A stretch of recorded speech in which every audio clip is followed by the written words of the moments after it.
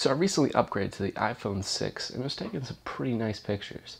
So I decided to give it a test against my T3i, and I think the results will surprise you.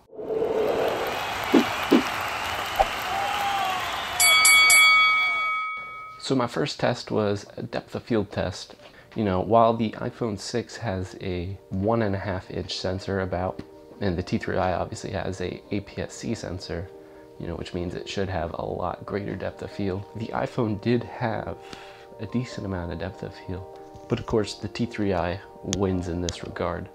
Now the next thing I tested was low light. They both had similar results. However, the iPhone did have some weird artifacting, which was probably due to like some sort of noise reduction. So because of that, I'd give the T3i a slight edge in this category. However, when I tested the iPhone 4, my last phone, to this iPhone 6, the iPhone 6 blew the iPhone 4 out of the water. As you can see, the iPhone 4 can't even get the correct exposure, and this is even with some brightening in post. Now the next category I tested was detail, and the iPhone 6 had some pretty good detail. However, it's pretty similar to the T3i. Of course, the T3i does have 16 megapixels versus 8 megapixels. So the T3i should have more detail. However, I think it might be due to some like cheap lenses I was probably using with the T3i.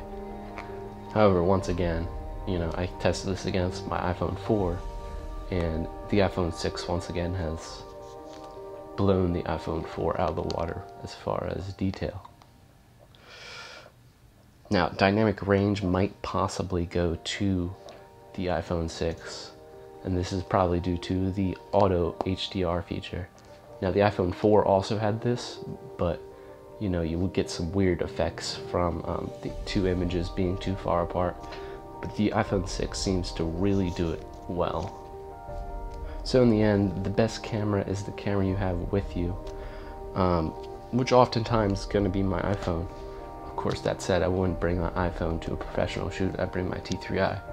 And there are a couple of reasons for that. You know, the depth of field, the ability to change the lens is really important too, because you can put on telephoto lenses and capture subjects further away. Whereas with the iPhone, you know, it has a fixed lens, so you have to like walk closer to the subject in order to get the picture you want. So yeah, thanks for watching, and please subscribe and stuff.